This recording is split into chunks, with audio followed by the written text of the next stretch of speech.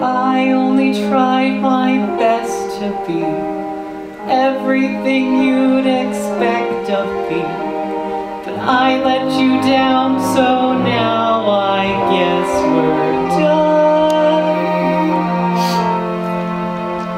And now how can I say I'm the world's greatest son?